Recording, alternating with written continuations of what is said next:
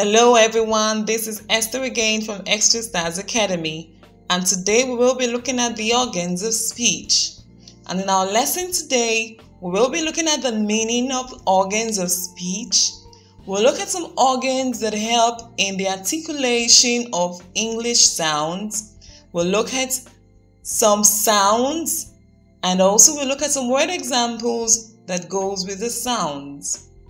Before we begin, if you haven't subscribed to this channel yet, please do subscribe to the channel. And if you like this video, give this video a thumbs up. If you have a question or something to say, please you can say it in the comment section. The organs of speech are the different parts of the human body involved in the production of speech sounds. They are also known as articulators. They help in one way or the other in producing speech sounds. The speech sounds could be sounds of the English language or our native languages. Now you should know that the lips alone does not produce speech sounds. We have different organs of speech that help in producing speech sounds. Let's take a look at some of these organs of speech. We have the lips, the teeth, the tongue, the nostril, the alveolar ridge, the hard palate, the soft palate, also known as the velum, the uvula, the oesophagus, the glottis, the epiglottis, the pharynx, the larynx, the vocal cords, and even the lung. Now also note that the oral cavity is involved when you make use of the mouth. Then the nasal cavity is involved when you make use of the nose. Good. Okay, let's begin with the lips. The lips are the two soft edges outside the mouth. They are divided into two. We have the upper lip and the lower lip. The lips could assume a number of shapes in producing speech sounds. They could be rounded, neutral, or spread. The lips play a crucial role in forming certain sounds in English.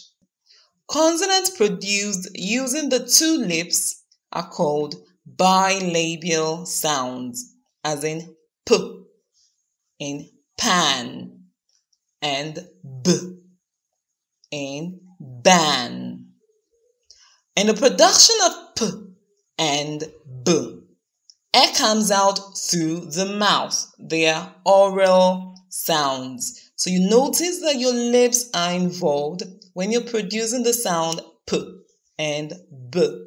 That's why they're called bilabial sounds.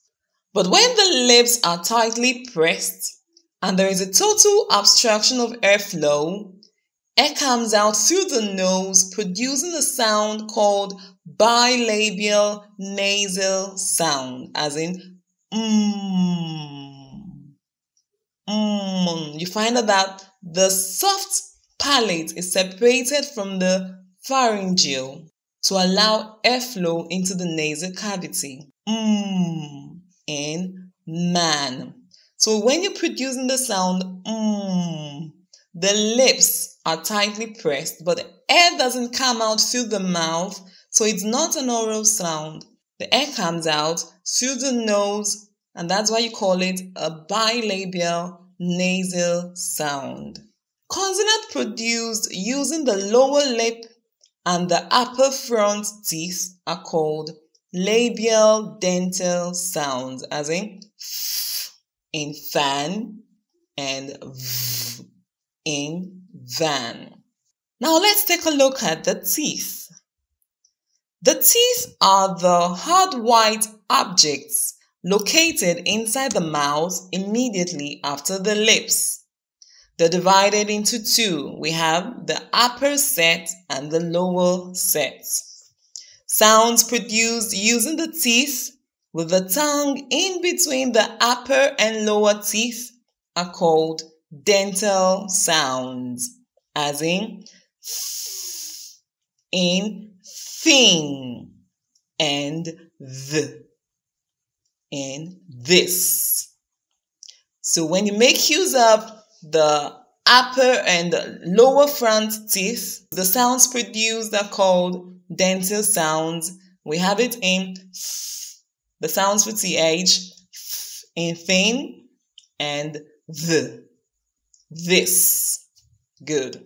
Consonants produced with the upper teeth making contact with the lower lip are called labial dental sounds, as in f, fan, and v, van.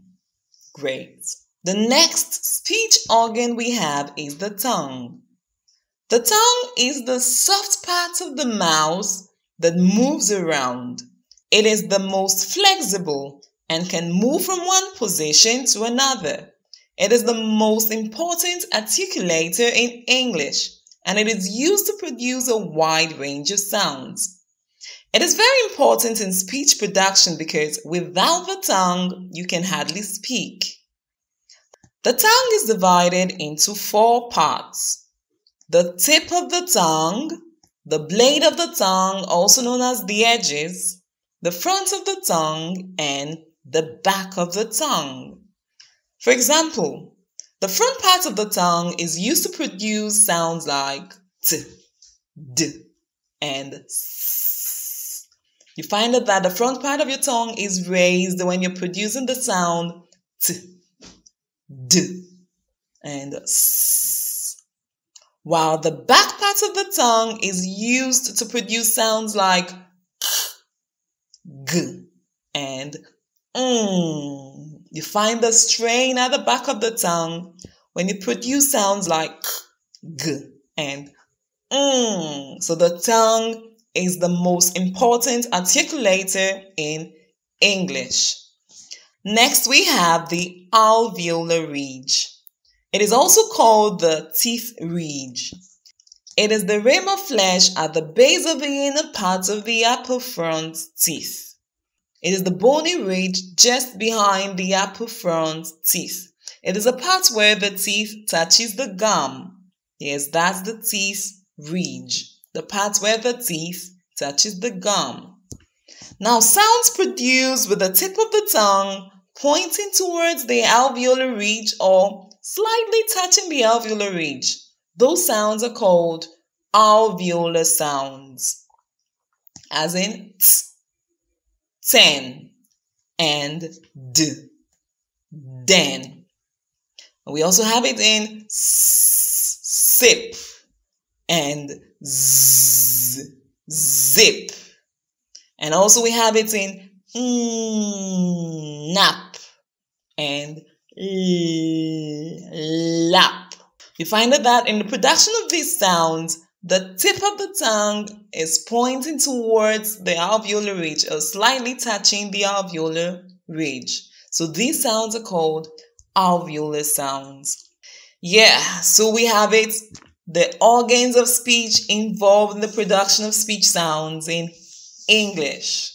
Now we've gone through all the organs of speech, and you know the organs involved in the production of speech sounds. The lips alone does not produce speech sounds. We have different organs together with the lips that produce speech sounds. When you're speaking, take note of the organs of speech you use, the organs of speech involved in the production of your speech sounds. If you like this video, give this video a thumbs up, and if you haven't subscribed to this channel, do subscribe to the channel Extra Stars Academy and press the bell icon so you'll be notified of more of our uploads. So we meet again in our next class. Do take care, stay safe, bye bye.